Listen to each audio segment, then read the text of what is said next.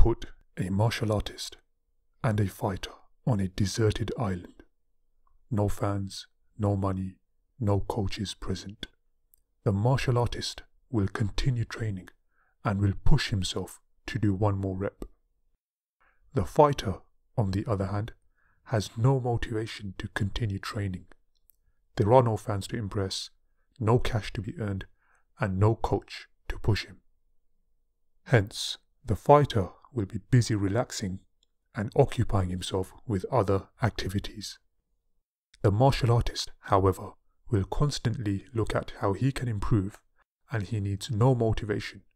The journey of self-improvement is in itself enjoyable. How does this relate to mental strength and mental health? If you want to develop your mind and become mentally stronger, you must adopt the mindset of a martial artist.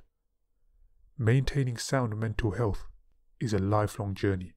Meditating intensely for a week and then abstaining from it for a few months will not bring much benefit.